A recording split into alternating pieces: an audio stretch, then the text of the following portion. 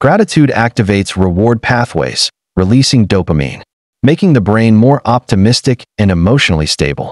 Their relationships reflect this calmness.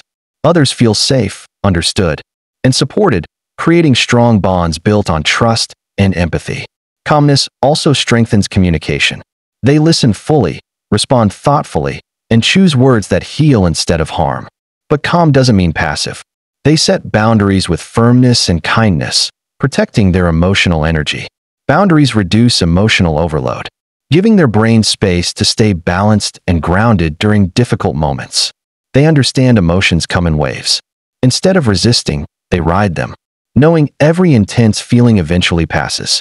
This trust in emotional cycles prevents panic, teaching the brain that discomfort is temporary, not dangerous. The calm brain also rests. Sleep, stillness, and quiet moments help maintain emotional stability and cognitive strength.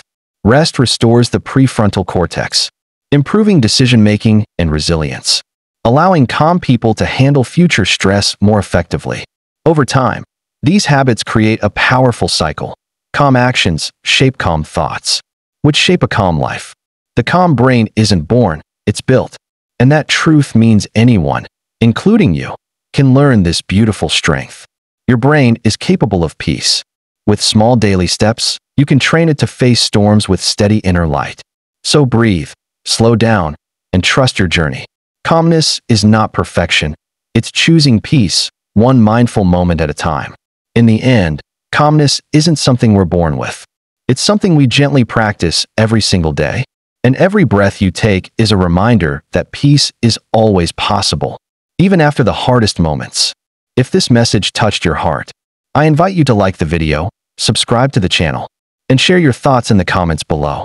Your voice matters, and together, we can build a kinder, calmer world, one mindful moment at a time. The full video is now on my channel. Come check it out for the complete story.